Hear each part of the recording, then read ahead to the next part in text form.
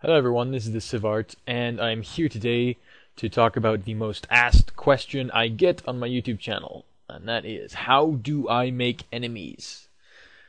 Okay, well, first you have to understand what I'm dealing with here. Well, first you have to know what type of enemy you're wanting to make, right? I mean, I get asked, how do I make an enemy, but I don't have any idea what you're talking about, as in, like, I don't know, like the AI of the enemy, how to make the enemy shoot, how to draw the enemy. There's so many different things, but whenever I ask again, like, what do you mean? Usually comes back to the AI. They want to know how to make an AI.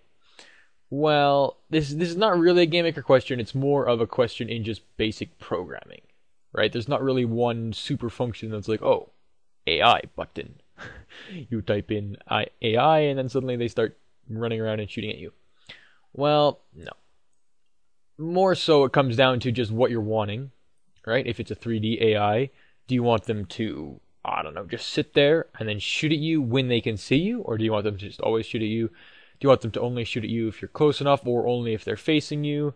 Do you want them to turn towards you? Do you want them to move?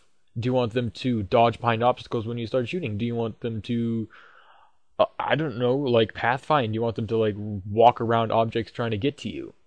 How do they know where you are, right? These are, like, AI is just really hard. Some people are talented at making them. I'm not exactly majorly talented at them. It just really comes down to programming. So, like, Game Maker has its own built-in pathfinding functions, okay, and that's very important. Yep, steps, step towards, step avoiding. So there's a script version of this as well, where it'll allow you to move towards an object whilst dodging objects, which is a pathfinding function, okay? Now that's basic, right? But I just want you guys to understand that it's not just how do I make an enemy, because there's so many different things, and it really is totally different per game. It's not easy to make an enemy, okay? And this is not really something I can just stick in a tutorial, because a tutorial is where I attempt to help you to learn something, right? It's a teaching thing. When you're asking how to make an enemy, it's more like you're asking for an example. An example is, well, it's not really teaching you; it's just giving you the editable things so that you can, just learn yourself and move their scripts over into your own game.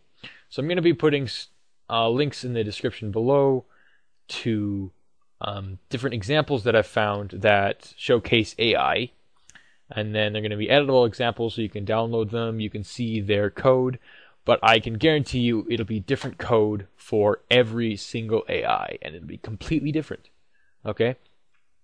So I want you to go down into the description, find the links to all of the mini AI scripts I could find, and please stop asking me this question, because really there is no good answer for it, except for a link to all the examples that there are on the subject. So anyway, I hope this helped in some way, and thanks for watching.